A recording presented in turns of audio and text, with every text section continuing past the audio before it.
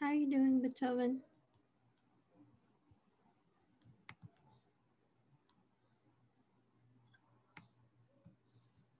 I'm okay, thanks for asking. Hi, everyone. How are you? Yeah, I know. It's busy all the way around. Busy for me too. I try to catch up with some grading today. This class is a big class, so I'm still not able to get through Unit 10 yet. I got most of it done. So let's check out.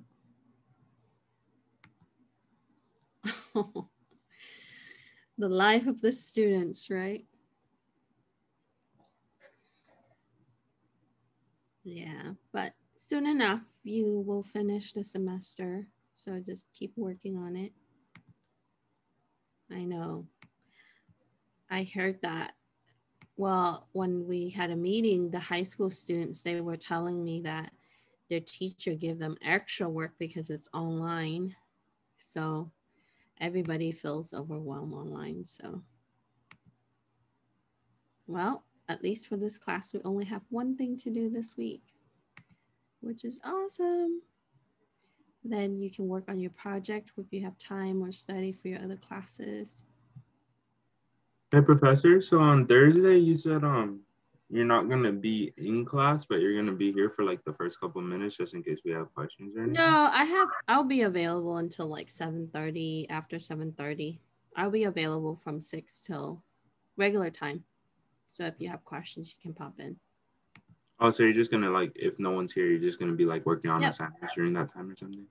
Yeah, I do that for office hours all the time. I turn on Zoom and I sit there and I grade or I answer email or I always have things to do.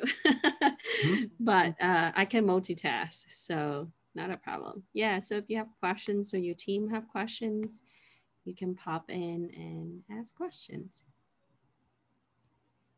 Okay. And you said for the first part of the assignment, you just want us to write out like the pseudocode of the program and answer that document page. Yeah. Shows a So lot. the yeah, so basically you are gonna plan out your program. So pick the one that you want to do and then fill out the document, write your pseudocode, and then you can start writing the program. And all of that can be done within the next few weeks. And so you can study for your finals for your other class. Or if you wait till the last 2 weeks, it can be very stressful all the way around. So yeah, all the projects is coming now because it's the end. I got to release my project for my networking class. I haven't finished my network layout, so they have to write Hello, a... Dr. K. Hi, Ryan. How are you? I got my second dose of the vaccine today. Oh, how are you feeling? Right now, just a bit of soreness in my arm. Yeah, I hope it doesn't hit you as hard as it hit me. I like later that night because I got it at 1 p.m. and later that night, like I was just in bed. I couldn't get up, but because I was lacking sleep too. So while you're studying at 4 a.m. in the morning, guess what I'm doing? I'm writing curriculum or other things. So, yeah, but yeah, you need to rest. Drink a lot of water. That's going to help you. Juice and water. All right, everyone, welcome back. We're going to have a light week this week. So, we're wrapping up some of the lecture this week. Like I mentioned last week, on Thursday, I will be available during our regular session. So, I'm here in case you have questions, you can pop in or not. If you don't have questions and you want to just catch up with your work or studying for your other class, we no longer have lab. If you look at the lab manual that Cal State and some of the universities using that I use, there is one more lab and it's a little bit more advanced. It uses recursive function. If you want to attempt it, you can look at it. I posted the lab manual in the first module for your course resources, or if you email me, I can give you the manual in PDF. That's the same one that University of Pennsylvania is using, Texas is using, all the university, including Stanford is using it. So LC3 is a very common language to teach in assembly because it's the easiest to digest and it's similar to other languages. So once you get it, you know, it's like learning C++. Like once you learn C++, you can learn other language easily, and or C, right? Vice versa. So today I'm going to go over some of the lecture, and then if you have questions, I'll stick around for questions. And then on Thursday, if you have questions about your project, you can pop in, but please work on your missing assignments if you have them. I started grading. I know that I'm still on unit 10 assignments, and I saw that half of the class turned in the lab. So watch the video, go through it, complete it. One thing that I want to note, so I mentioned this before, and I probably mentioned it in my CIS11 class, but when you use text editor or like Word document, and you type out your code, and when you copy and paste it over to LC3 editor, because it's using a different encoding system, you might have symbols and things that don't match up, and it's going to throw error. So if you run into errors, the way that you debug it is to go back and retype some of the symbols, like quotation marks, period, semicolon, and even in some of the letters, it doesn't pick up. It depends on what kind of application you're using. So so just keep in mind that if you write out your code in an application like Word or a text editor, when you transfer it to LC3, it might run into problems. So you just gotta, you know, fix the typing and you should be all right. Okay, so let me get to my thing and I will share screen. Do you have any question before we start? Okay, so let's share screen real quick. So this week we are going to cover chapter 14 and 16. If you're doing the reading, that's the reading for this week. And just like last week, we're going to look at the parallel in C and how that it will be in LC3. So that way it will be easier to understand. And we are going to look at pointers, functions, array in C and the LC3 equivalents. I will post a video for today on this page. You have an assignment for this week, and that's the only thing that we're going to be doing. So use your time effectively, okay? Work on your project, work on your other classes, work on your missing assignments, submit them. I do have a close in all late work. It's going to be about a month from now, the end of, or the first week of June. I don't take anything beyond that point that will be late. I would only take the things that are due, like your project, your final review, things like that. So let's try to make sure that just trickle them in. That's fine. And then thank you for that about Notepad++. And then if you have any questions or if you have difficulty, you can always find me. I will be in the lab session on Zoom. So if you need help or you wanted me to look at your program, I will be happy to do that.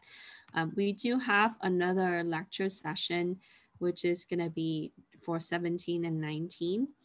And there is also no lab. You will have a quiz review requirement for next week. I will open up the quiz in the following week. And after Unit 12, week 13 and 14, I will dedicate the lecture time to covering your final review.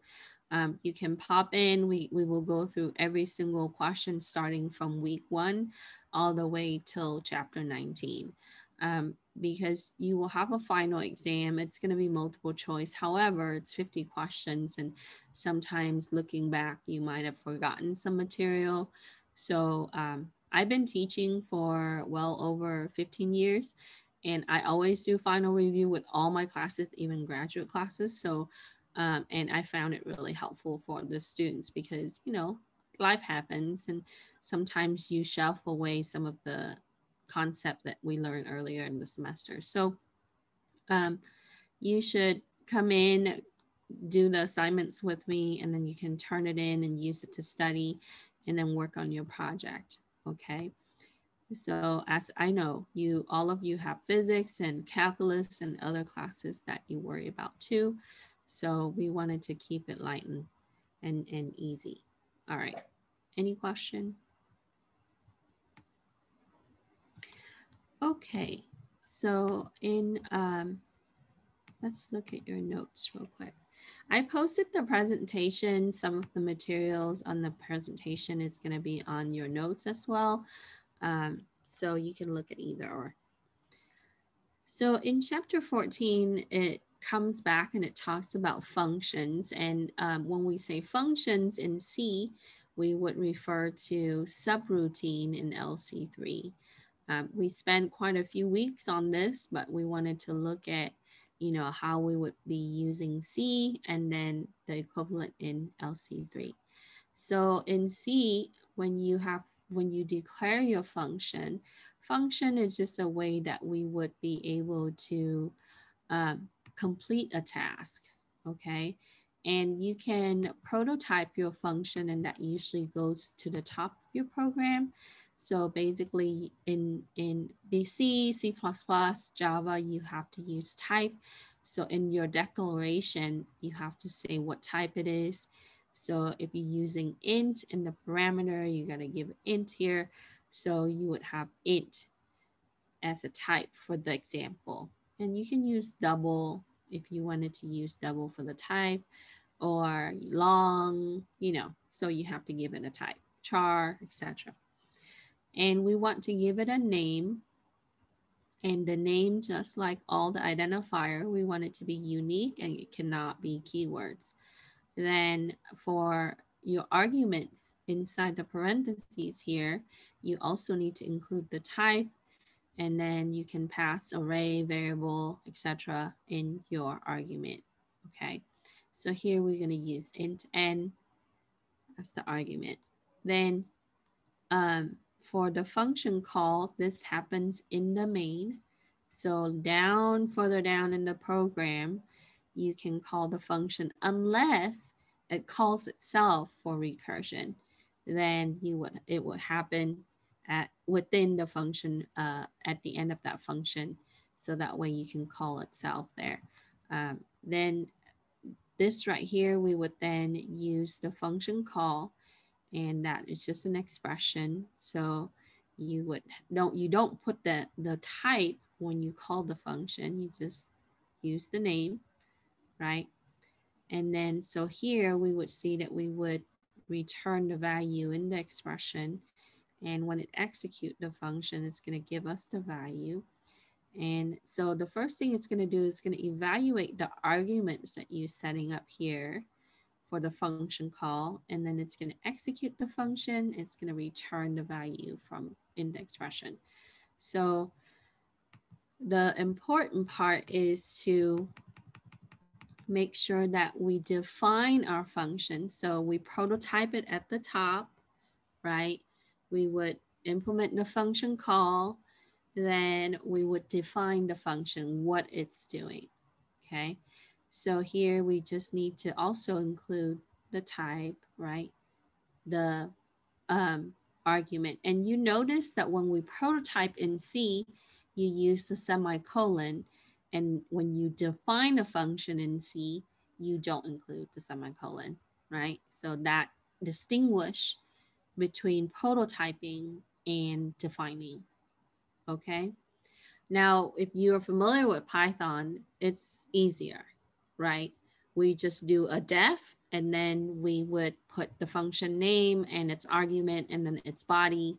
And then when you call, there is a main, right? But usually you don't say main, you just put the name of the function and how you wanted to call it. You can print it, do the call, you can do a lot of different things. So it's simplifying the process a little bit. The concept is the same. You still have to define the function. So in this one, what we're doing here is we're implementing a for loop with it, right? So you need to declare int I. If you use that variable, you have to declare it somewhere, right? And when you declare it within the function body, it's only going to be used within that, right? So we're only going to use I within this function, and then we would have result, and we initialize that at 1. We implemented a for loop, and for loop has 3 parts. We talked about that last time. And we would have, it starts at 1, it's going to go up to n, and it's going to update by incrementing. And then we are going to use result, and we use compound assignment here. So result is going to be equal to itself multiplied by I, and we're going to return the result. Okay, so that's the definition of the function. Now, with this, what we want and the whole point in using function, and we don't have to return from the function every time, right? But for most cases, we want to return a value from the function. That's the point. And when you look at that in LC3, while it's not high level like this, right, you still have to define the function. And the way that we put it into LC3, we would have a label called factorial, right? And then we would then add I to the register. Okay, so when you initialize int I here on that line, you have to think, oh, that's when I'm just gonna make sure that I load I into the register. And then I want to add 1 into the result, or load result and then add 1 to it. So every single line that you see in C should give you the equivalent in LC3, maybe multiple lines sometimes, or just 1, right? So when you look at C code, you should be able to say, oh, I can do the same in LC3. It's going to be like this, okay, at this point. And then with the for loop, right, we wanted to, because I is going to be our keeping count. So but we have to also take consideration of what n would be, right?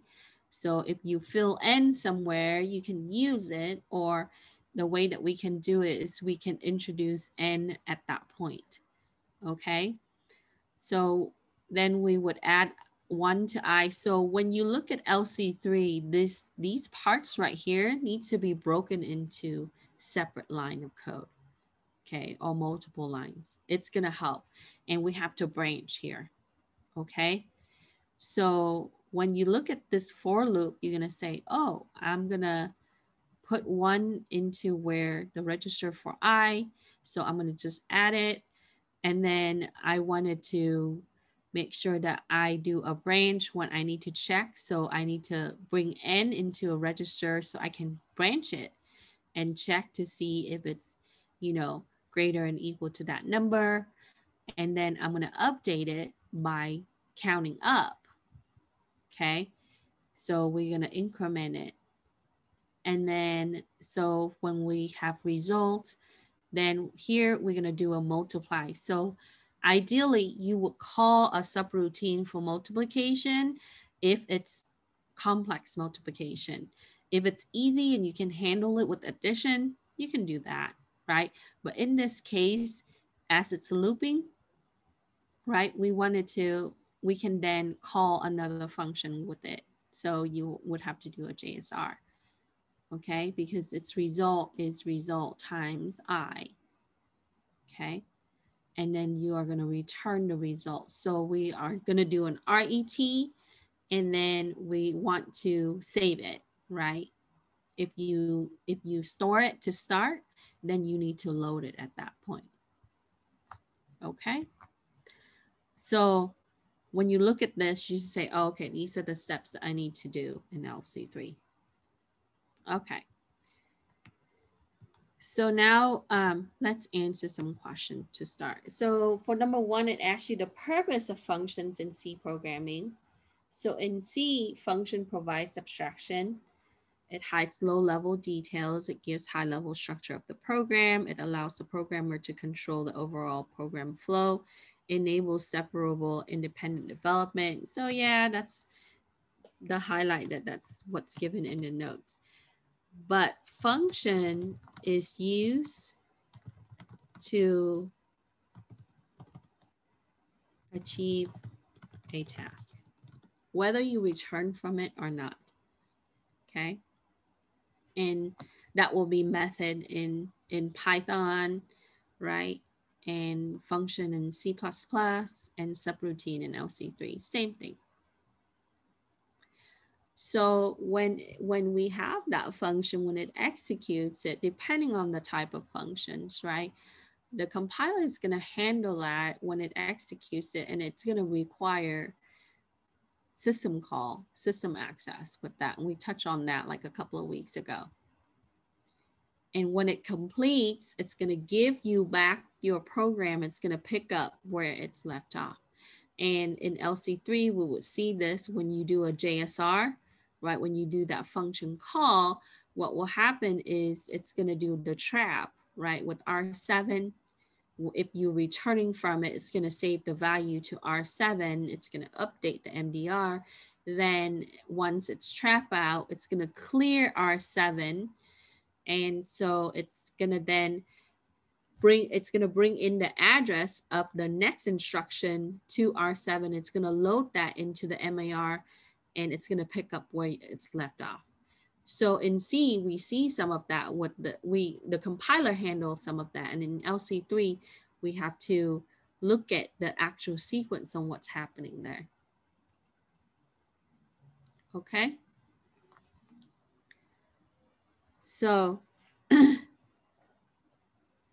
any question?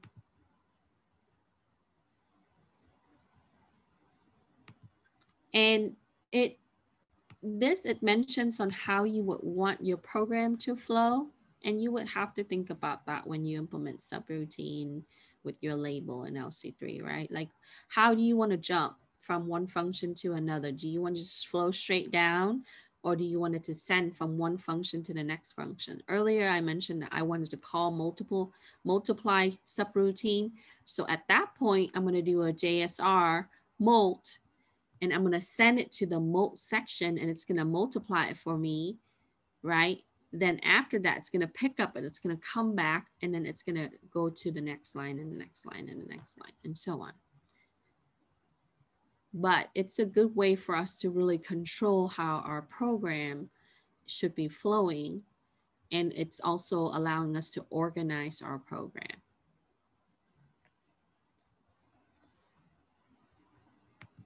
All right. So now, here it also gives you another example. I took a picture of that there.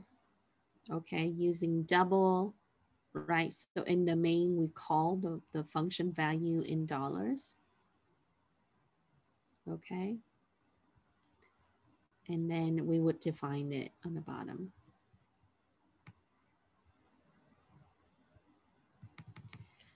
Okay, so when we implement a function, we said that we want to do the function call. And for the compiler, this is what's happening in the back, okay? It needs to have information about the function itself, okay? Including the arguments, the local variables. That means that the variable that you declare within that function, like int I, okay? And the activation record is going to store on the runtime stack. So it's going to push that onto the stack. Okay, so the compiler handles that. So here it's going to push that activation record onto the stack. It's going to copy the argument value, the values into the arguments for the function call, so that way it knows. Okay. And here, when it gets the result, it's going to put that result into an activation record. And then it's going to pop that record from the stack and return. So the compiler handles that here, okay? Think of it like the activation record is like a file, just an abstract level of file, right? It's gonna just add that to that section of the memory because it has to update the result. So it would have the result so that way it can return and when it gets back over here. So it's going to obtain the result from the stack, then it's going to pop it from the stack, and then it's going to give you back your program. And if you have other functions, other things, then it continues. Okay. So now with the runtime, when it does this when it pushes the activation record, it needs to copy the value into the arguments, and it also needs to include your local variables. Okay, so here it talks about that. So in the next part, it says that your local variables are stored on the runtime stack in the activation record, right? Because that activation record pertains to that function and only that function at that time. Okay.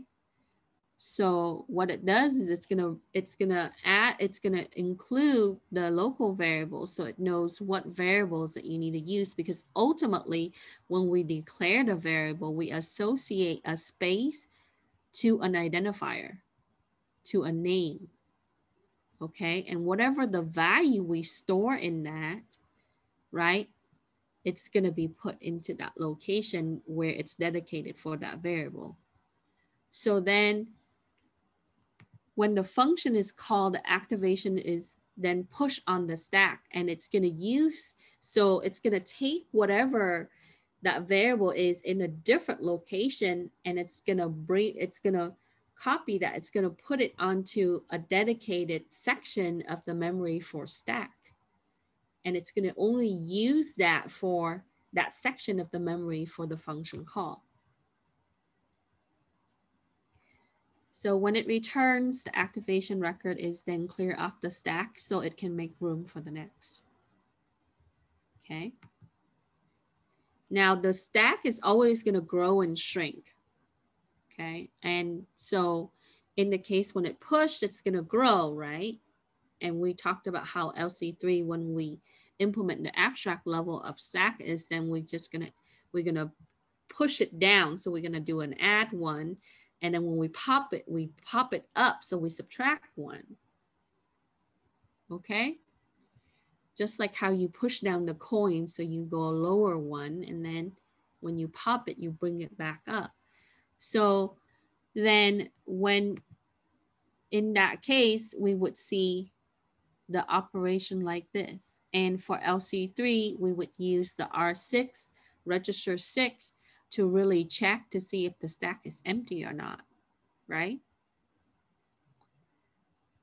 And then we would use a register that would be associated with the record, or what we call previously in the table, because the addresses is gonna relate, it's gonna be tied to that register that's gonna manage it.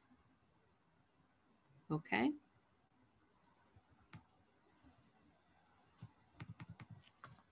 Okay. So here, this is when we look at the activation record, right, for this function. So think the way that they illustrate this is think of it like a table. Okay, that's the easiest way. So when it has that record, what it's going to do is going to add in your variables. See that? A, B, W, X, and Y, the type, and then the offset. Okay. Then with this, translate that to what we would be in LC3, you would have those variables loaded based on the instruction, because I would do LD or LDI, right? So it would put it on per word here for the local. And then your addresses, your dynamic link, your return, and your return value would be following that. and then your arguments. And that is in the stack section. Okay. So after this class, you should be able to visualize what's happening when you're looking at a C++ program, right? Like from now on, when you look at a function, you're gonna say, oh, that's what's happening. It puts these variables into the memory location on stack, right? And then also it's gonna manage the addresses and the return value. And for LC3, that will be a certain register and the arguments. So all of that gets pushed onto the stack. Once it's done calling, it's gonna pop it off, get rid of it. Next, right? So in the bookkeeping part, your return value is a space for the value returned from the function allocated. Okay, so when you're returning an integer, that integer is then be there in that space. Okay, the return address is a pointer. That's gonna be the next instruction in calling the functions, and that's gonna store in register 7 in case in case another JSR is called. So this address is gonna allow it to point back to where the program should pick up, which is the next instruction. Dynamic link, it tells you here that it's a frame pointer. It's used to pop this activation record from the stack. Okay, so that is just mainly used to point to the location for pop. Okay, where that takes up to, and then it's gonna pop from top.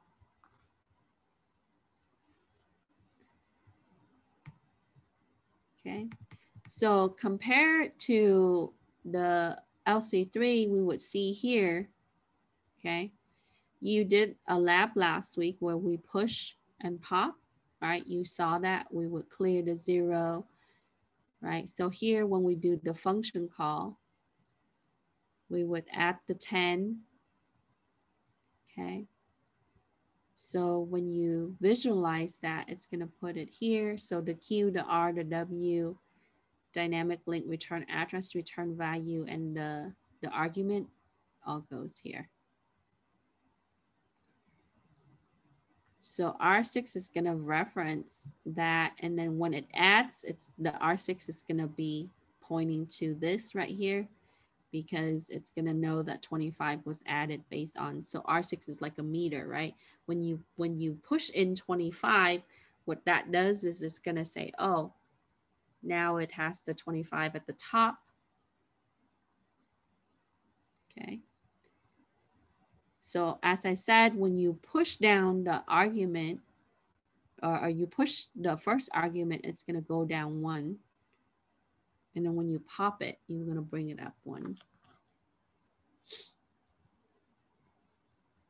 Okay, so that gives you the stack illustration.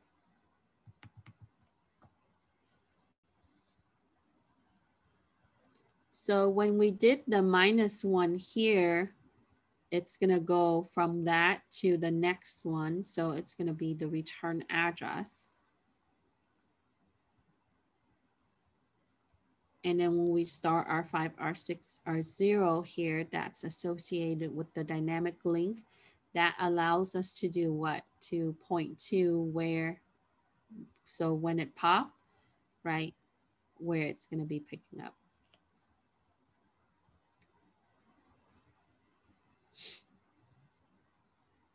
Okay, so for number 2, describe the process in runtime stack when calling a function and after it is called. So when the new function is called, its activation record is pushed onto the stack. When it returns, its activation record is popped off the stack. So when you look at a C++ program, you ever seen people doing return 1 or return -1 or return? So when you do a return 0, right, you give everything back to the system itself. But when you simulate in LC3, after you run the program, I'm going to illustrate that right now. So let's say I open my LC3 here and I load my I load my program. Let's say my lab from last week. Okay. At the start, you notice that R1 is a -1. Okay. So when you execute this, when it's done, it's also -1. So when it's not doing anything to start right at the beginning, right, you can clear we can like reinitialize the machine where it clears everything out. Let's say that it's empty right now. And when we load the program, okay, when you run this, okay, you see how this is, okay? So think about that when in association with how you would use a C++ program, okay? So when it's finished, what happens is it's gonna move everything out of stack. It's completed, right? It's gonna return -1, and that's what's really happening in the background. It's returning -1 after it executed my program. Okay, so that's going to indicate to the system that right here, this hex, the value here is that it's completed. Okay, we do see some of the resonance of the value. We talked about this earlier in the semester, that it stays in the register, right? And we can reinitialize the machine to really clear it out, but these are just temporary, so they can be overwritten at any time in the next round. Okay. So when you look at the simulator, the R1 is always going to be -1 when it's completed. Okay. So after it finished everything, that's going to be the return. It's return R1 as -1 compared to your C++. All right. So we talked about how it's pushing onto the stack for the runtime, and it's pop it off when it's finished the call.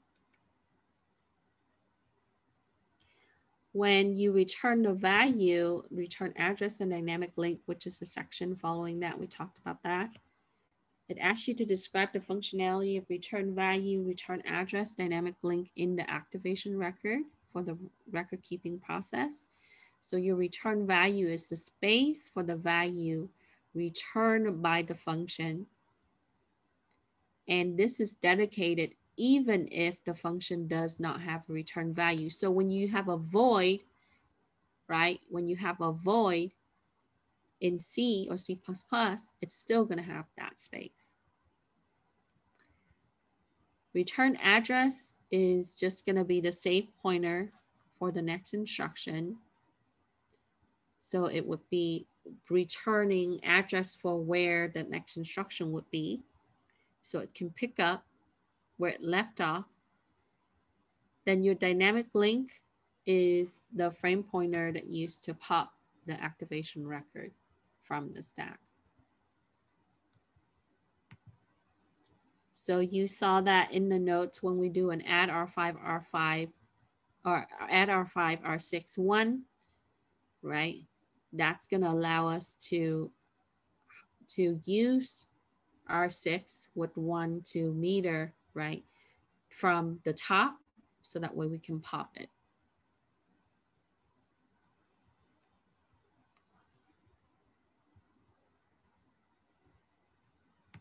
Any question with these?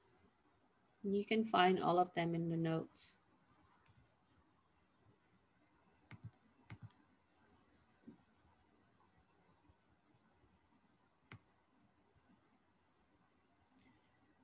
Okay, so here it shows you the end of the callee function, where we would then add the 0 for the dynamic link here. And then for the return address, it's going to use R7. So we have to do a load between register.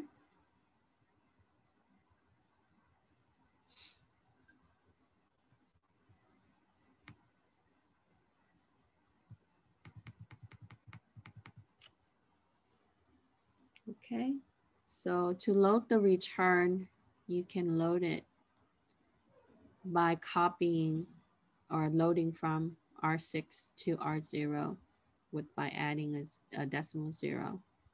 So you're gonna bring, R6 has the return value, so you wanted to bring it loaded onto register 0. Okay. And then once that happens, and we need to store. So we would then store from register 0 to register 5. So register 5 would then have 217.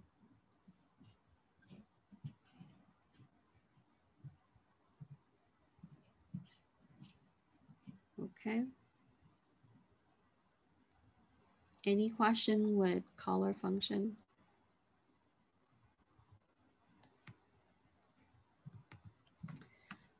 Okay, so in LC-3, procedures and subroutine for the subroutine call implementation equivalent to function call, we talked about how caller pushes the arguments last to first, and that get pushed onto the stack. Then it's gonna invoke the subroutine. So when we say invoke subroutine, that just simply is JSR. And then we would use the register to allocate return value. So that's gonna be a push of register 7 and 5, because 7 is for the RET pseudo instruction, right? And register 5 is what we would use as store. And we would allocate space for the variable. So those came from your, those would be in your activation record as it pushes that. Then it executes the function code. It would store the result in the return slot, then move that over to the register, then register 7.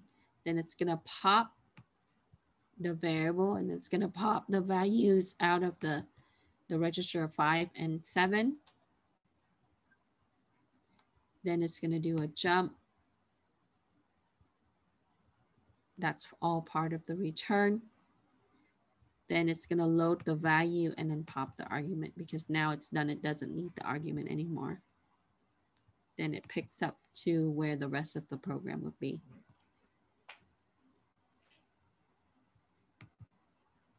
Okay. So the process for the subroutine call, we can list those. Pushes the arguments. So the caller pushes the argument. The caller invokes the subroutine. Callee allocates the return value, pushes R7 and R5. Callee allocates space for local variable that's within that function or subroutine. Callee executes the function code. It stores the results in the return value location or slot. Then it pops the variables. So pop R5 and R7. Then it does a jump. So for the return, that means that at that point it returns.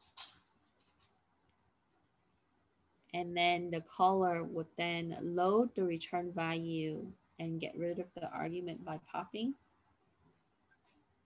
And then it returned to the program where it left off. So it resumed.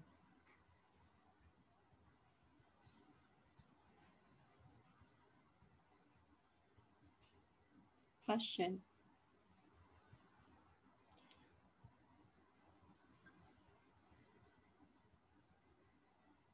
So all of that happens with subroutine calls. So when you do a JSR, right?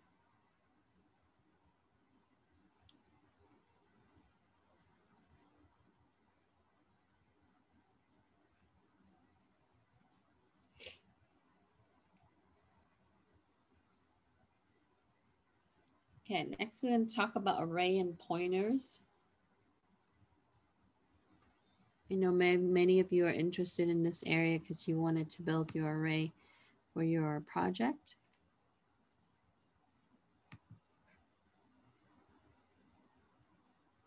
Okay.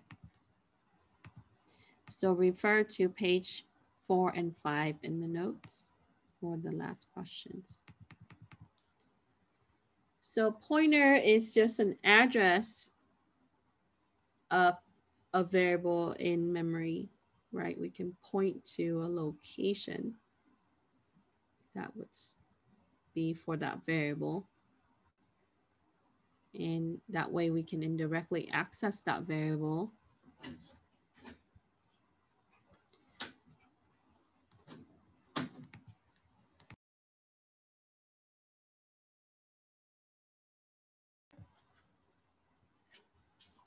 All right. So the confusion in LC3 is that, well, which one is the value and which one is the address, right? When you look at the simulator, okay, when we jump to the location, that's really the address. So let's say that I jump to hex 3100, okay? So see, on the left column, you have the address, and then the middle column would be the value. So when you set the value that will be here, okay? And they're all hexadecimal, right? So when you look at this, it says the address versus value. Sometimes we deal with the address, which is a location. And then sometimes we deal with hexadecimal value, which is what value it would contain at that location. So when I'm saying, when I do a set value, right? Let's say that if I set at the location 3100 and I give it a 4, like this, I click OK, the value is stored as hex 4, hexadecimal 4 at this location. Okay. So then when we look at the LC3 program, let's say that we have register 2 containing the address of the first location. When the program is run, it's going to read the value and it's going to add and it's going to increment R2 until all the numbers have been processed. So it's going to execute that instruction by looking at what's the content in R2. Okay. And so when we look at this, let's say that at this location we have 3107. So it's going to read the value, which is at 3107. Okay. And then it's going to add that and it's going to increment it.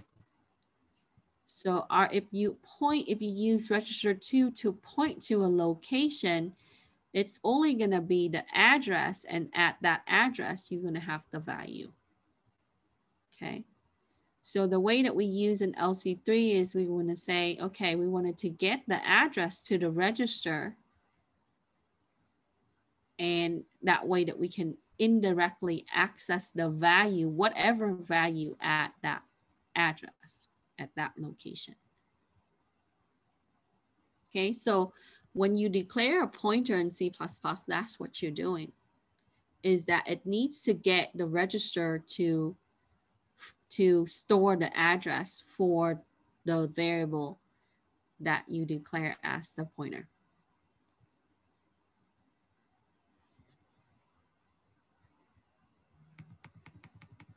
Okay. So here it talks about swap. So it says another use of pointer is to swap the values of its arguments, and swap needs addresses of the variable outside of its own activation record.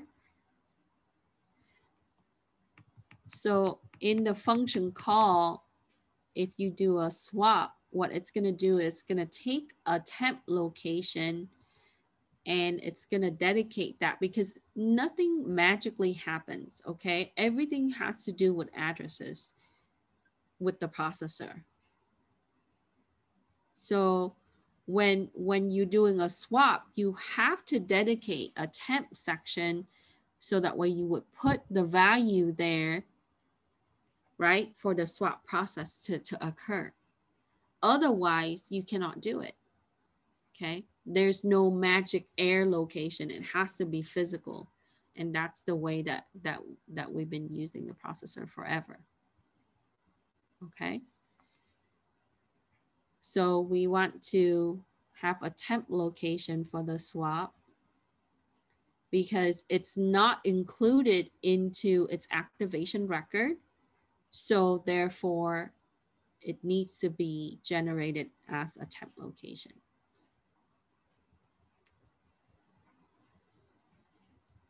Okay.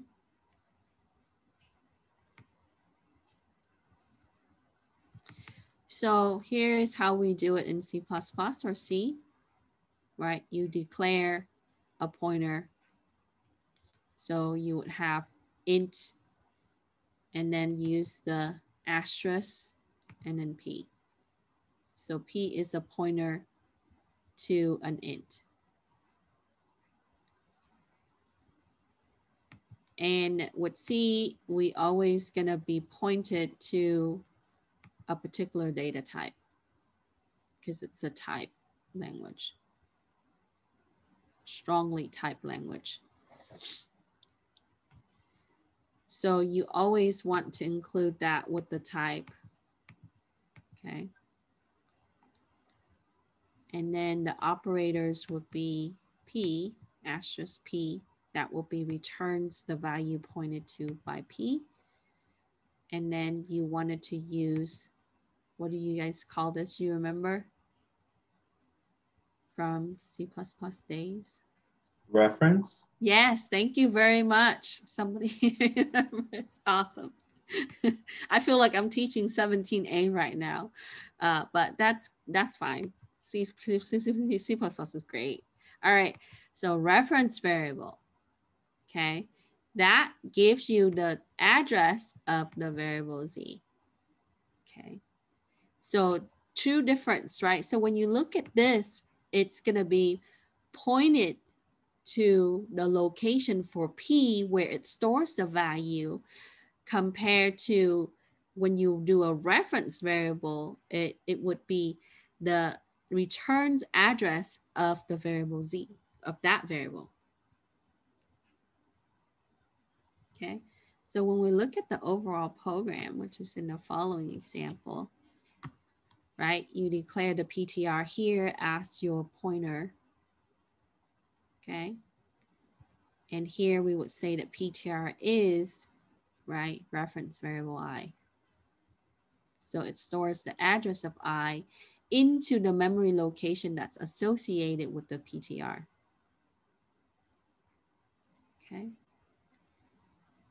Then here with the PTR is PTR plus 1. So that would be the result that would be stored into the memory at the address stored in PTR. So you're pointing to the location that stored the address in which that address store the result. Okay? So that's hence the name reference. So in LC-3, okay, so in this one, let's say that here they give it a 4. So I is the first local, so here's your local variable. Then PTR is the second offset by -1. So we would say that I is 4, so you would clear register 0. We would add 4 to register 0, right? Assuming that R5 is I, then we would store I to register 0. Then we add them. So register 0 would have the address of I. So at this point, it's this guy right here, this line. You can see it in the comment. And then we would store in the pointer by having a -1 by offset. Okay. Then for this line, it's 4 lines in LC3. So when you say PTR is PTR +1, as you store here, you gotta load it. Okay. So that way register 0 would have PTR, right? We store it out, we're gonna load it back. And when we load it back, we then load the content into another register by doing an LDR from register 0 to register 1. Then we increment it, we add it by 1. Okay. Then we would store the result to register 1 from register 0. Because register 0 is the middleman, right? We use it to really point to the address of the variable which stores the value. Then we gotta, because it has the, you know, the things that we need, then we gotta bring it back. We gotta load it back, and then we gotta store it out. Okay, it's all about movement of data with assembly for most part, using memory and register and instructions. Any question with this?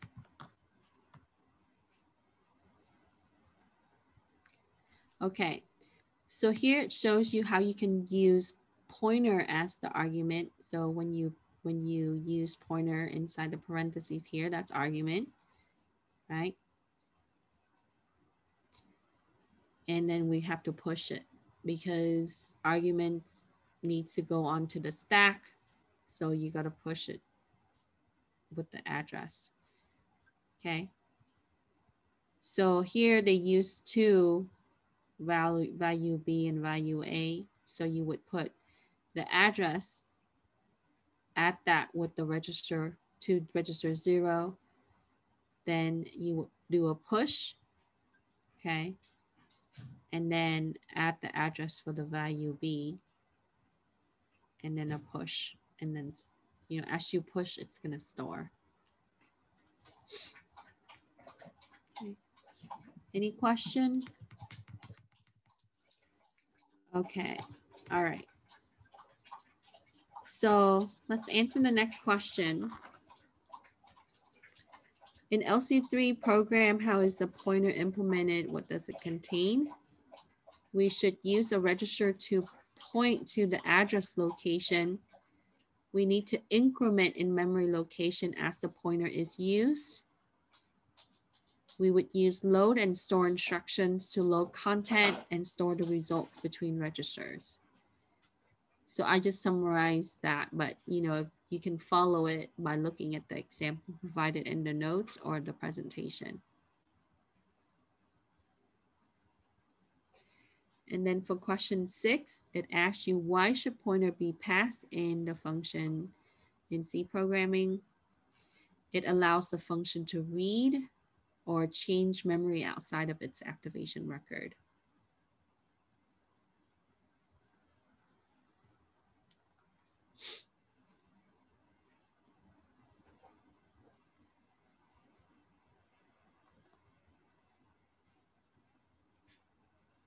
Okay.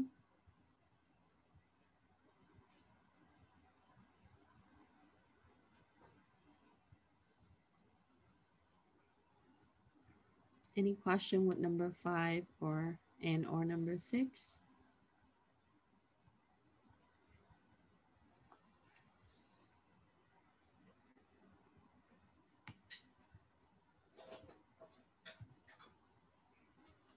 Okay.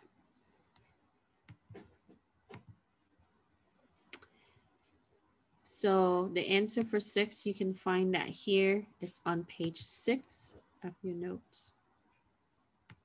Okay. And little highlight in the box here, it says arguments are integer pointers, caller passes the address of the variable that it wants in the function that to change.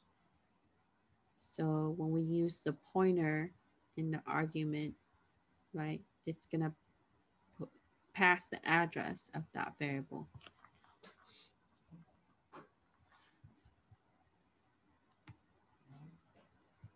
As it reads the pointer.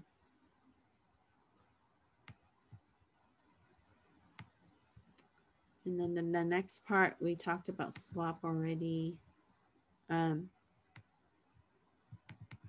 So here's another example for using pointer. And interesting enough, we already talked about how we would point, right? So earlier you saw that we would load 4 to, so because we wanted to put value A is 4, right?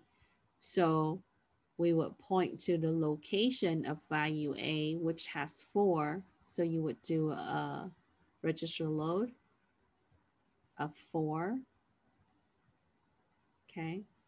So that's the first value here. So register 0 actually contains this address. Okay. And register 5 comes from the top. So when you load this part right here, register 0 with register 1 with the 0, it's gonna do what? It's gonna take the first val address, okay, which is gonna be tying back to the 3, which is in a temporary location.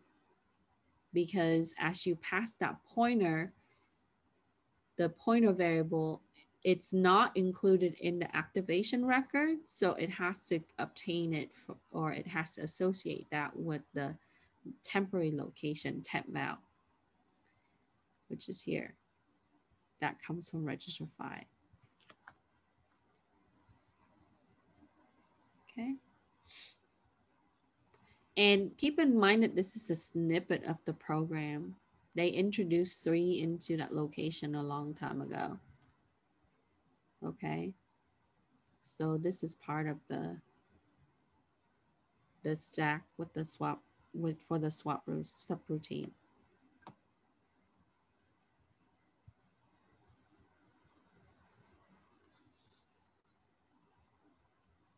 Okay, so go through, look at each line on what they're doing here, how they're able to look at it from a pointer perspective. Just keep in mind that you're looking at addresses that's in the register and then be able to get it swapped there. All right, next we're going to talk about null pointer. So we want to use a pointer that points to nothing, which is the null pointer. So we would declare a pointer, but we're not ready to actually point to anything yet. So you can declare a pointer as a null pointer and not point it to nothing yet. So you can say that int, right, p, which is a pointer, and p is going to be null.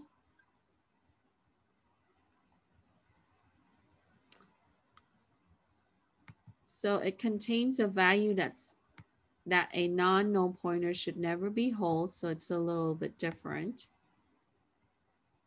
Okay, because the address is 0. It's not a legal address for most programs to really include, but we can use it in the program, but later on we would have to do something with that, right?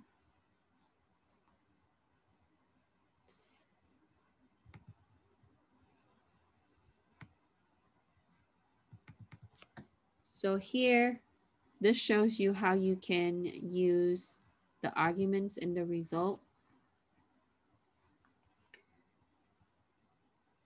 You can have the return in the pointer and the return status for the function. So you can pass an address of a variable that you wanted to store the result. So that's how you can use it in the argument like this. Okay. So because earlier we talked about how this would be referencing the location, right, in which it stores the result. We already talked about how we would declare the pointer, and then we would have, when we create the pointer, we would have a reference of it. And once we use the reference at the end, we have to dereference it. Okay. So you can have the content pointed to var, which was declared. And then when you use double asterisk like this, that will be the memory location pointed to the location pointed by R. So it's twice over, hence the asterisk. Then the content of the memory location 3, that will be asterisk 3. Okay, so if we reference it, we have to dereference it.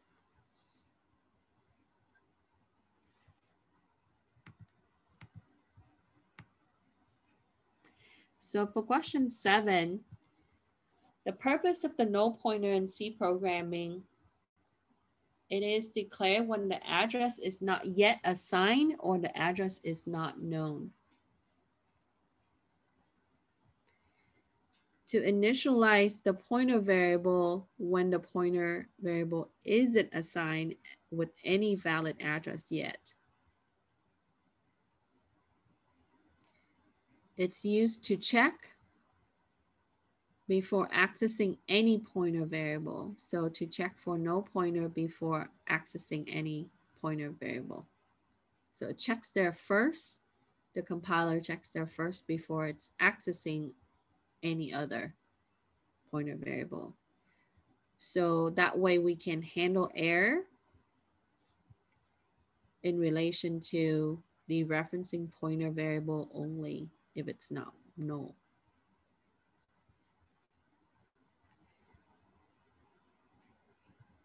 And lastly, to pass a null pointer to a function argument, we don't want to pass any valid memory address because it's not holding anything except for 0 as an address, which is not legal. Okay. So those are some of the conditions for the use of null pointer in C. This is a harder concept for beginning programming students in C++. I know that every time I teach 17A, students, they struggle in the null, in learning about null, learning about pointers, things like that. Okay. But I hope that when we correlate this with LC-3, you can see the big picture of what's happening in assembly. Question. So for question A, it asks you, in C programming, what is the difference between, right, the pointer and the reference variable? So for the pointer in decoration, we use the asterisk, of course, and then so we would use asterisk var, which is how we would declare the pointer. And then for the reference, ampersand var is used for reference. A pointer needs to be dereferenced with the asterisk to access the memory location that it points to, whereas the reference can be used directly, and that's the true difference.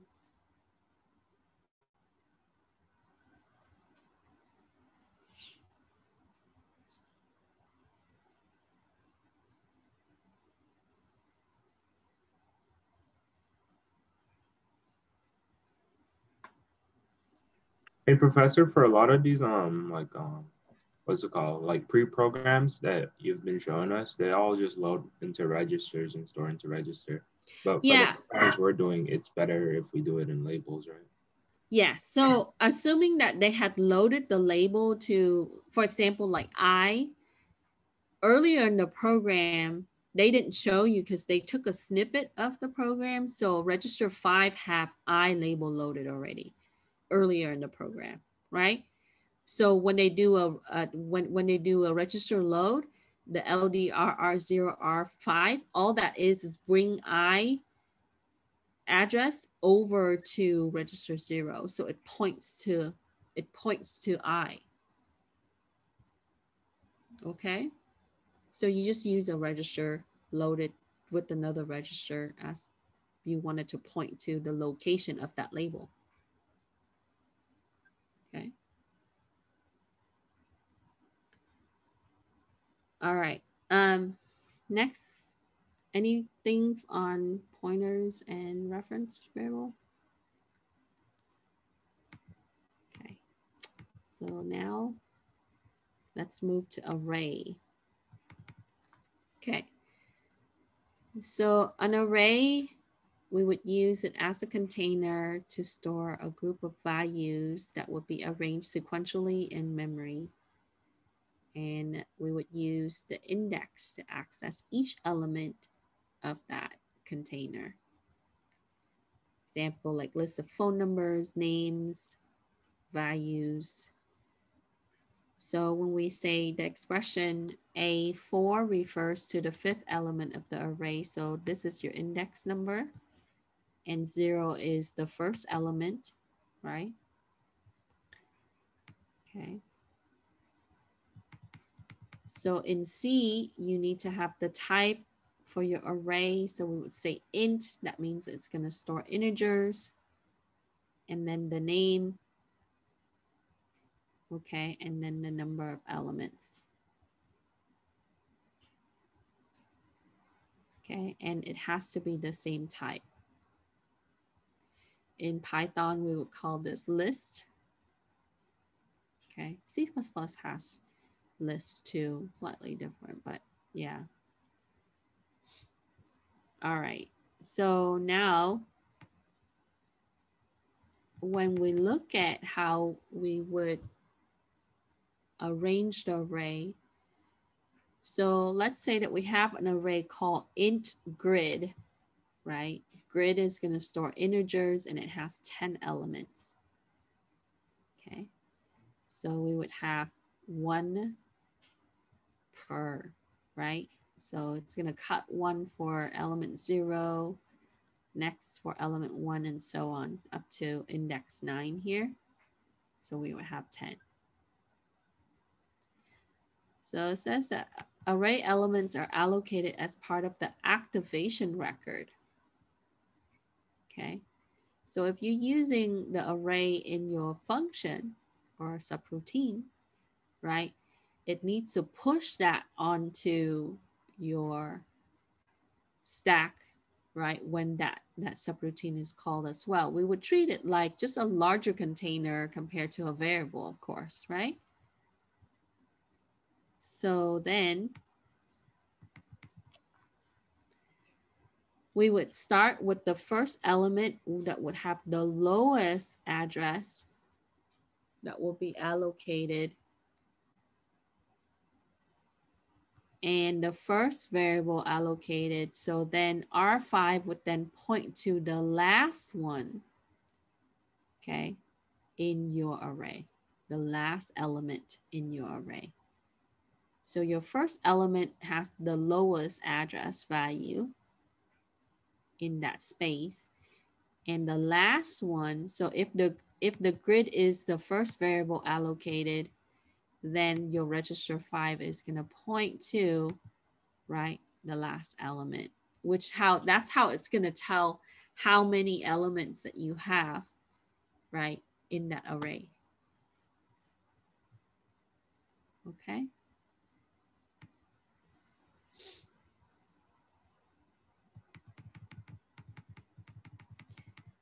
Okay. So here, we would have X is grid 3 plus 1. Okay. So what we have is, because we have 10 elements and we would use 9 as an index. Okay. So when you cut it, okay, you would then have it would be, you would start with lower 9, right? We would start with 0 and then we would go down 9. So that's why you would subtract 9. And then if you wanted to have grid 3, which is the fourth element, that's going to be loaded to register 1, right? Because we wanted to have X is equal to grid 3 plus 1. So here we want to get grid 3 to register 1. And so that's how, because register 0 is going to represent, right, each of the elements. So we would say index 3, right? Load that to register 1, and then we're going to do a plus 1. So X is going to be at register 1. Okay, so when we store it, we have to include all 10 because now it's a plus 1. It has one more.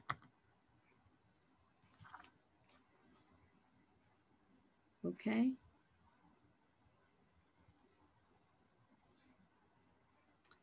So here they show you how you can use the reference for the array index. Okay. So when you do a grid 6, so if you're looking at the 7th element is going to assign number 5. Okay. So you clear register 0, you add 5 to register 0. And then this, right, is going to represent your array. Okay. That's going to be in register 1. So R1 is going to reference the first element here.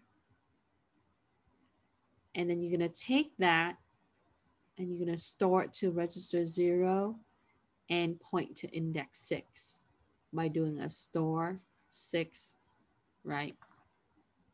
And then the first index address and register 0. So from that, it's going to know that it's going to go to the 6th one here, right? And it's going to have 5. Question? Professor? Mm-hmm. Are you supposed to clear register 1 before storing the, how should I say? Like, should you clear register 1 like when you do the array, like for the second, or no? Yeah, they don't clear it because they're reusing X. They're reusing X throughout. Because where we left off here, right, you store out X to, right, you store X as register 1.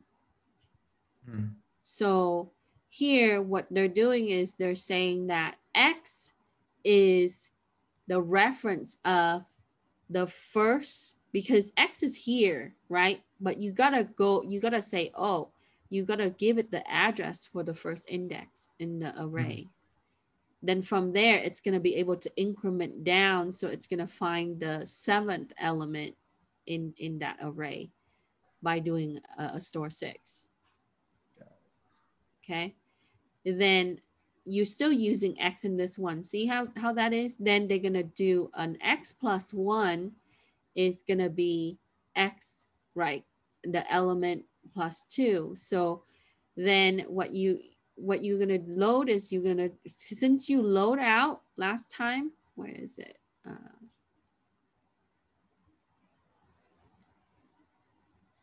Register 5. Yeah, so R1 grid. So it's here, it's going to tell you the whole, the address of the array, like what we've done previously, but with R1.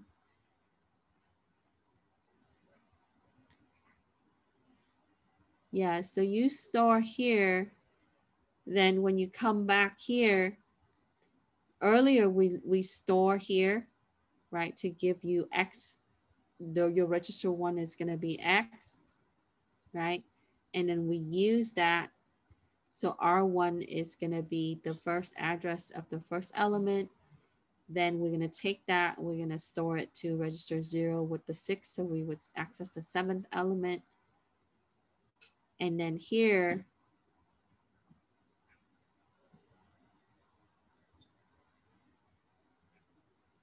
oh yeah, I see what they're doing. Okay, so the R5 from up here, then since you load, you store from R5 here, then we're gonna load down here, but we're gonna bring that from register 0 because where we left off with register 0, it has the 7th element. Okay. And notice that there are stuff these are snippets too. So when we try to follow it sequentially throughout. So this section only represent this part. There's some cutoff here. That's why I was like, why is it from, okay. But you can follow from this part to this part, it's sequential.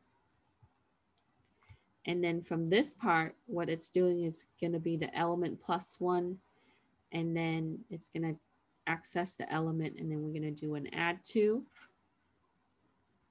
So here is gonna be our R0 is gonna be X, which is right here, okay? And then we are gonna reference the first element by doing the add with the -9 because there are 10 or 9 index, 10 elements. And then since we have register 1, we're going to take R0 with the R1, we're going to add it and put it back onto register 1. So that's going to give us the reference for grid that would be index X. And then we would load it to register 0. Okay, so now R1 and R2 both. So R1 actually have the address. R2 actually has the value for grid X. And then we're gonna add 2 because it tells us to add 2 here. Okay. So in any case, right, when you start your array, you see how they load this right here because it shows that there are 10 elements. That puts your position for, you know, I or X or whatever. You can call it I, that will be your position there. And then you can access it with the index, or, you know, you can reference it. Okay, so you're always gonna start it like this with this line right here, like register load. And then the value that represents how many of the slots you're gonna cut for each of your element. Okay, so you see the repetition index, right? And so on.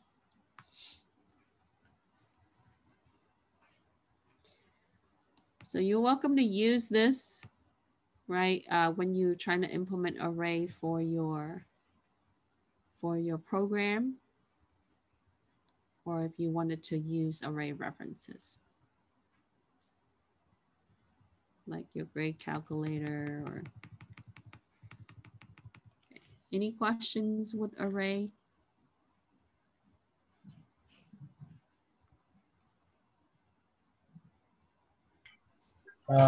Probably like my only question is, if we're going to use arrays like to input values from the keyboard, how would that be done?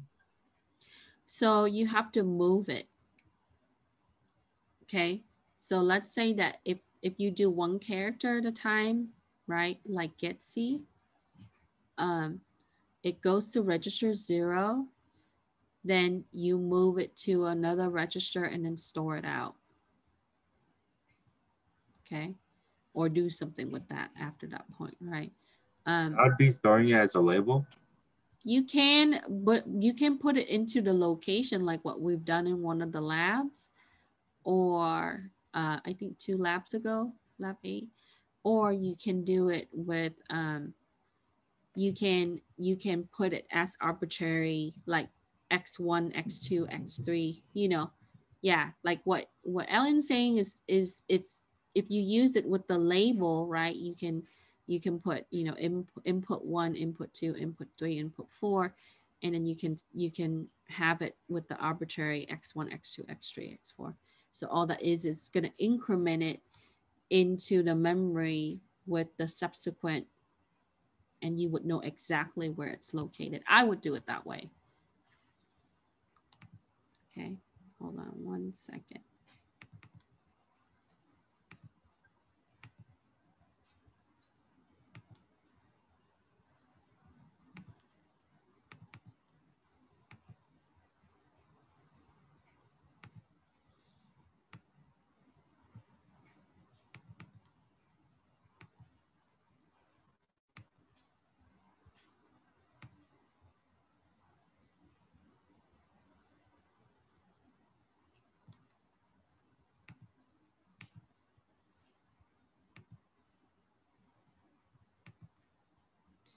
I'm trying to find the program for you.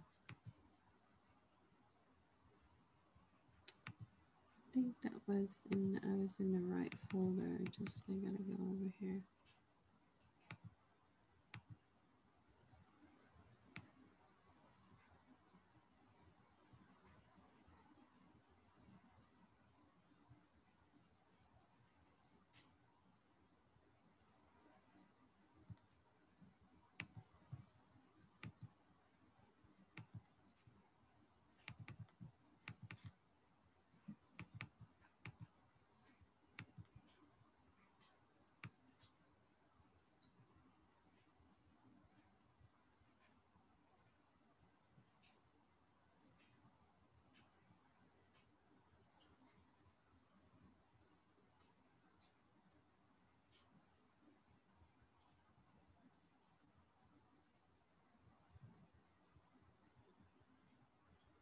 Yeah, see how I have register fill like this? So you can do it that way.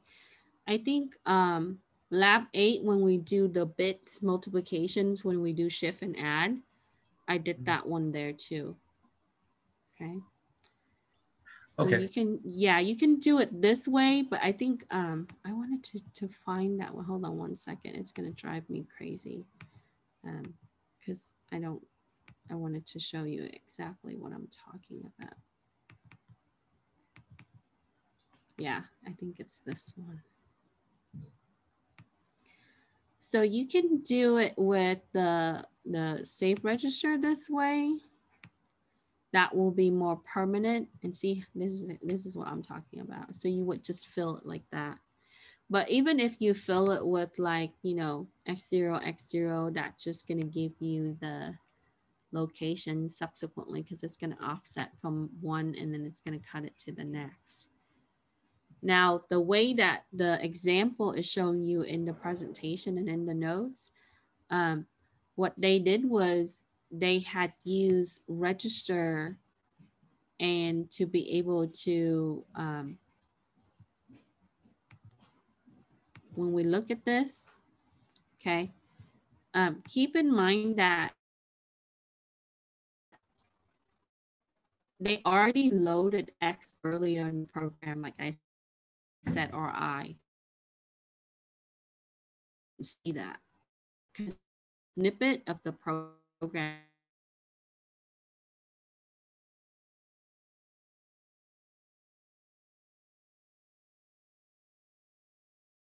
And our internet's out.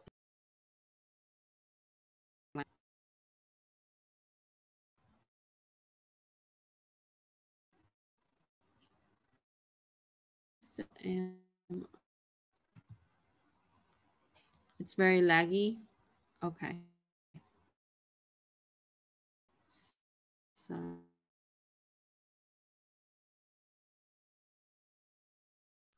Yeah, it's laggy. okay. Okay. Is it better now? No.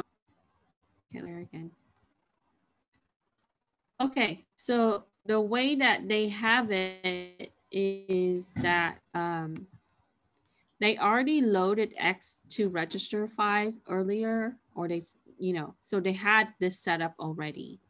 And then so when you go into this program, when they do the load register to register, they would just did an LDR here. But so there are several approaches in how you can set up the array. If you follow this format, just keep in mind that you have to be able to prep X. Okay.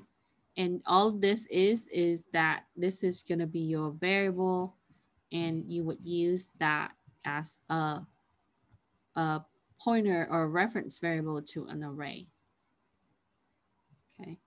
And then you would be able to access the indices by using that variable. So as you can see here, they go through, right? And they would reference each of the index, like index 0, and then the next one, and then the next one, and so on. Okay. So you can use this as an example, or if you're more comfortable doing with the fill address, I'm fine with that. Okay. But keep in mind that if you don't move the input, it's going to get overwritten for the next input. Okay. So if you do get C, get C, get C, what happened is register 0 is you're just going to keep storing the update. So you do a get C, get from register 0, move it out to another register, and then, and then another get C, and so on. So as it runs it, the user will not know the difference in the lag, right? Okay. All right, let's talk about string real quick, and then we'll tidy up. We finish up the session. So we've done string. Okay. Now in the case that if you wanted to access each of the character in the string, you can use the string as an array of characters, and then be able to access each of the character that way, just like how it shows here. You would do, that string name and then the indices. Okay. And this is basically C, scanf, and printf.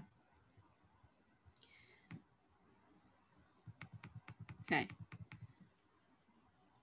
So for the array, we would use the index value, and that goes into the square brace, or we would say that this, when we declare that, that will be the number of elements. Okay. Or we can access each element by using the indices there. Okay. Now, what the difference that can be between the array and the pointer is that you can change the content, right, of the PTR that points to that particular object, versus where if you are looking at the array, right, when you assign the value, those value will be very static. Okay. So the best way, if you think about like a grade calculation program as it would be input, right? It could be inputted in different value. You don't hard code in those values. So it would be more feasible for us to think about a dynamic array or a location, how it's going to point to each of the value. And when you cut the array, it will be sequential location for the elements. Okay. And then be able to retrieve it by accessing the indices.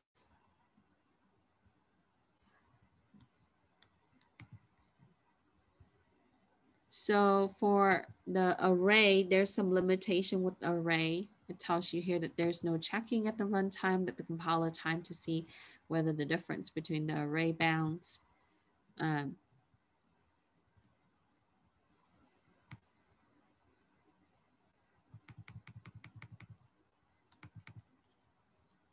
Now, the last thing here is when they talk about pointer arithmetic for LC3. So the address calculation depends on the size of your elements. Okay. So we would assume that 1 word per element, but as long as that it fits into 1 word per element, like the type. So the int and the char, each of the element would take up 1 word, 16 bits. If you have a double, then you need to add 8 to find the address of the 4th element so we can locate double word per element. So when you're using a bigger data type, you have to make sure that you allocate more than 1 word per element in LC3. That's what it's saying. Okay. So that really depends on the type size.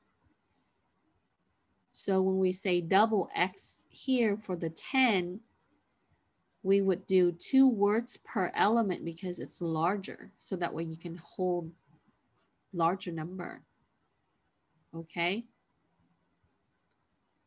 So earlier when we say that, oh, well, we're just going to cut it. So if we're saying 10 elements this way, if we're going to grid it like this, so two locations is going to be 1 element. Okay. So when you set this up, it's going to be -20 instead of -10. Understand? 2 per element. Okay. So that kind of changes on how you would then section each of the slot, which is 2 words per element for a larger type.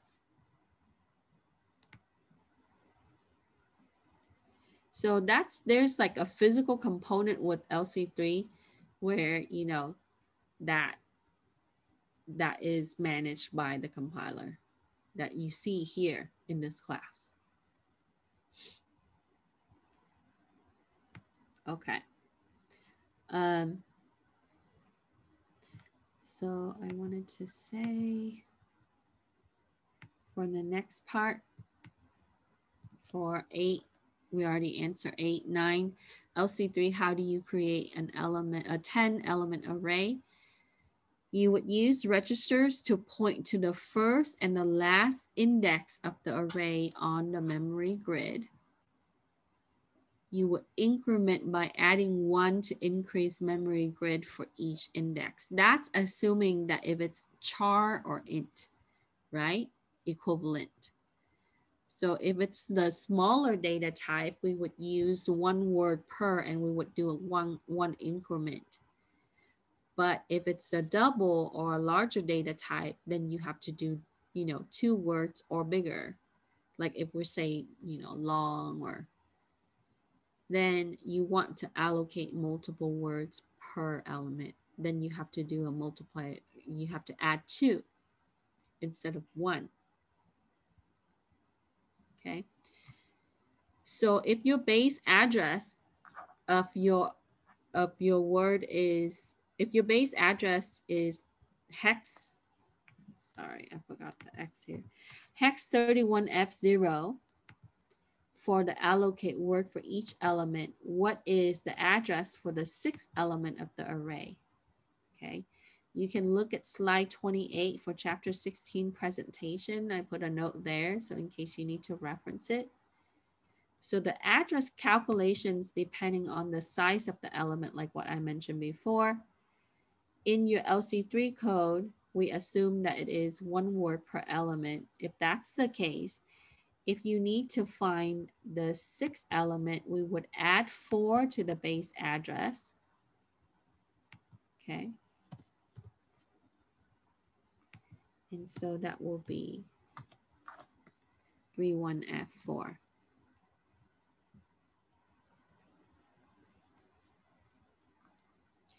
Now, if you are using a double type, right, then we would do a hex 31F0 plus 8.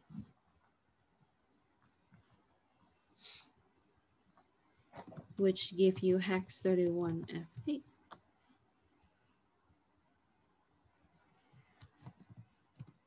Four.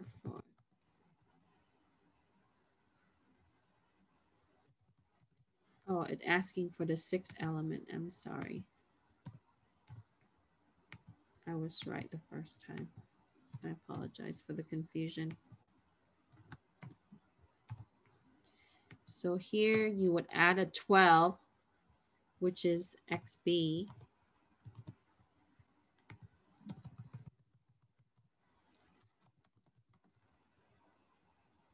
Sorry.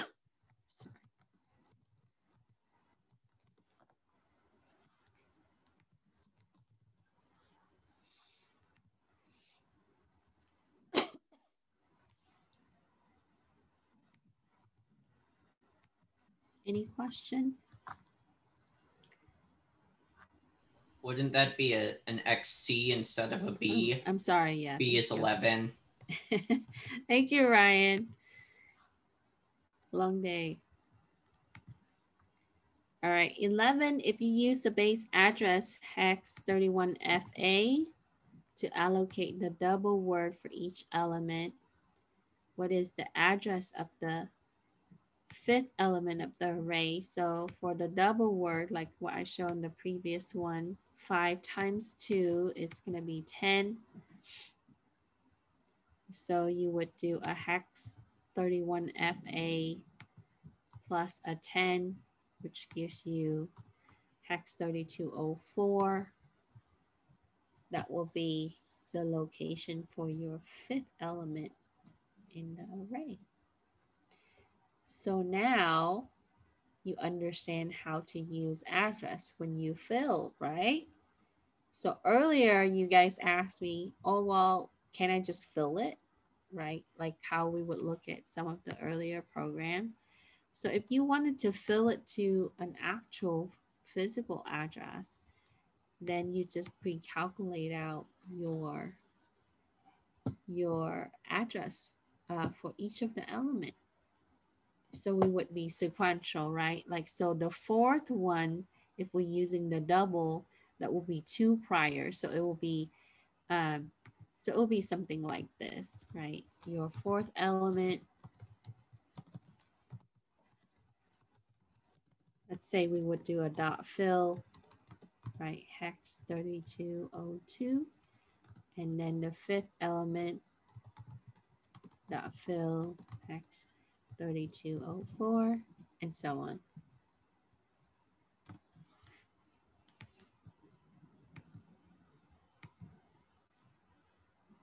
That's if you decide to use the space address.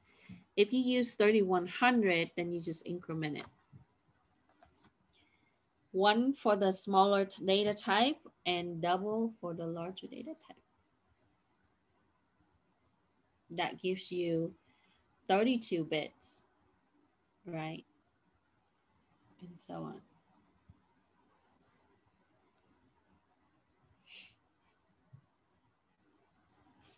Any question?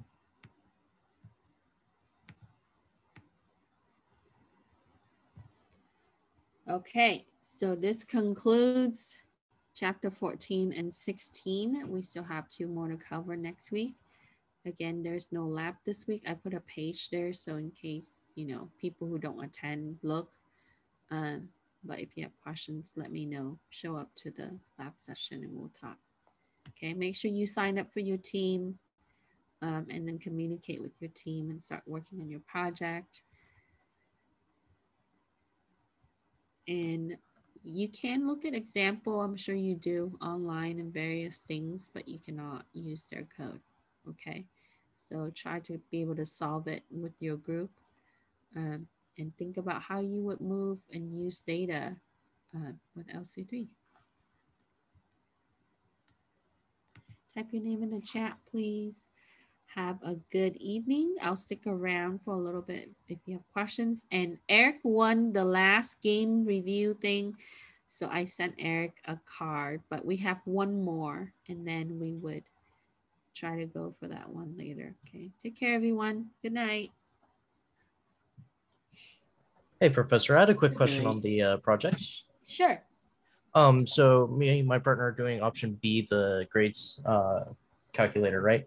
I just wanted to clarify, did you want us to input the grades directly into this simulator or through the console and write the code to take in the inputs? So it should ask the user via the console to input in their grades, 5 grades, right? And then calculate it and then give the average, the minimum, the highest grade, and then the complete program should give you the grade equivalent in letters. I've had students turn in just numbers because they just didn't have time or they couldn't do the last part. But if you want the complete program, so if my average is 83, then it would just, and you wanted to you wanted to round it off, okay? Because I know that when we deal with values, there's no float in LC3, so you just wanted to convert. So when it's equal to this, then you just convert it to a letter grade, and then you said that your average grade is an A, and so on. Okay. So, do you want us to do pluses and minuses or just the letter? that's up to you, really. I think implementing pluses and minuses require a lot more work in that you have to range it differently. So I will be happy with just whole letter grade. Like if you say 90 to 100 is an A, I'm fine with that. And you should display that too. If you wanted to be more fancy with it, you can say that this is the range and your average grade is an A. Okay. Alrighty, thank you very much. Yeah, you're welcome. Take care. Other questions? Oh, hey, Professor. Sure. Me and my group, well, we're kind of interested in the bubble sorting project, but we wanted to know like how difficult it actually is, because I do know that it requires like 2 for loops and an if statement. 1 second. Let me get to my REPL and I'll show you how the C++ would look. And if you look at the C++ and you think you can do it in, that is one of the harder ones, in my opinion, right? But it's been done before for this class with LC3. So.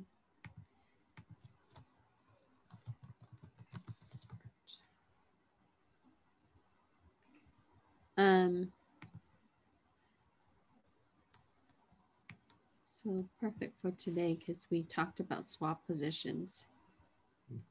Okay, so let me screen share. This is the one that I used for my 17A class. Just perfect for what we talked about today.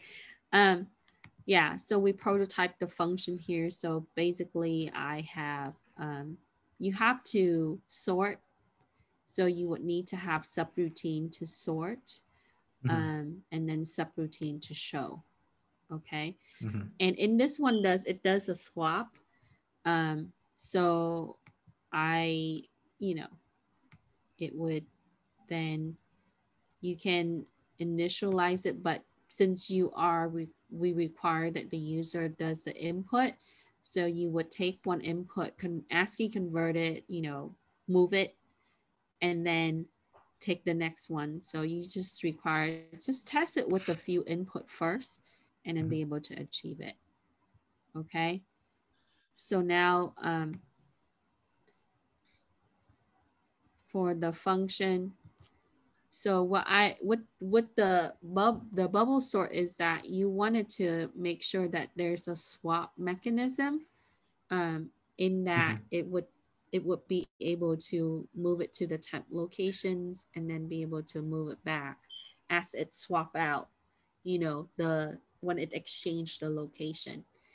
So if you write it in C++ like this, and there are tons of example online, sure, you can look at. But yes, I do agree that you have to implement loop. And so I don't think it's that hard, actually. For loop is easy to do. You just count it down, you initialize I, right? And then you add in the count, which is going to be your n value. That's going to be, however many numbers that you have, Mhm. and then update it. Just so, yeah. Um, I like to see it. And so then we have enough time then, since it's not Oh, as difficult. sure. So what I would do is first I would set it up. Like, Okay. so first break it up into three pieces. Okay. Mhm. First, you're gonna think about the interface, which is where you would take in the value. So Mhm. once you achieve that and store the value into the array, then move to the next task is to be able to, sort the array. Then once you sort the array, then the third stage is going to be display the array. Mhm. And that would just give you two subroutines. So you would do a 2JSR and then a bunch of labels within. Now, if you wanted to implement input validations and all of that good stuff, sure, I don't require that. As long as you can so the last part is the display. So that means that you have to, if you're using a pointer, you just point it back to the locations of how it was sorted, because technically the computer doesn't arrange anything. If we're using the pointer, we just associated the sequence differently. So you just point it to, index 0 as the new updated value that's sorted, and so on. Oh, okay. So Yeah. it depends on how you want to approach that. So I would do it in three parts, right?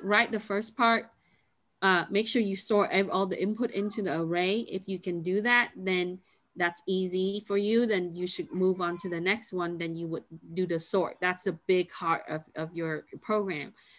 So once it's sorted, right, then you can use the pointer to point to the location as you have a function or a subroutine that would be displaying each of the elements. And then that's it. And then convert it, ASCII convert it and display it out. So it should show your array sorted. Um, I I want you guys to solve it, but I do have example programs that the students turn in. I think Kevin's group was the one that did it last year, and then another group did it the other year. So bubble sorts, that it's not a popular choice because it's a harder one, but if you think about it logically, it's not that bad. Okay. Okay. Okay. So look at some C++ example. That's going to help you kind of break it down how you want to write an LC-3. All right, then. All right, perfect. Thank you. You're welcome. Yeah, we just really got to think about it. So do by stage, because if you try to do it all at once, I'm gonna tell you it's gonna be very difficult. Okay. I had student that turned in 1,001 line in LC3.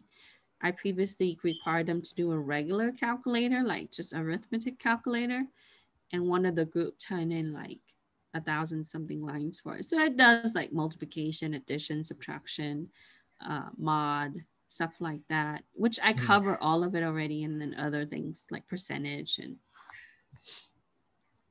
Okay. Okay. Let me know if you have questions. I think that's all for now. Okay.